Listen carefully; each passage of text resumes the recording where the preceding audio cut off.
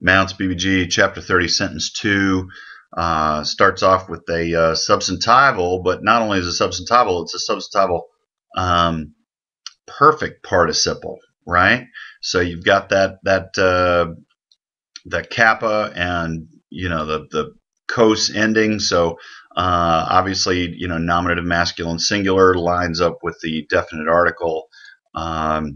So the way I would play this one is something like, and hopefully that it's from horao. So you're going to go with the one having seen me.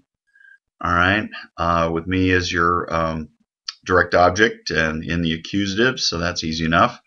And you got another accusative down here that lines up with that, with the finite verb. But this is, participial phrase that's substantival in nature. But the idea is the one having seen me, and then you have a perfect finite verb, and hopefully that kappa sort of gives it away, and you can see the horao in there well enough. But then you got the epsilon nu, tells you that it's third singular, so that should be all fairly easy to spot.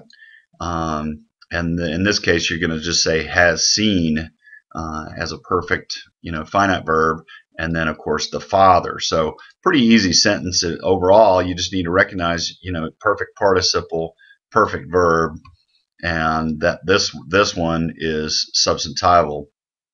So the one having seen me has seen the father.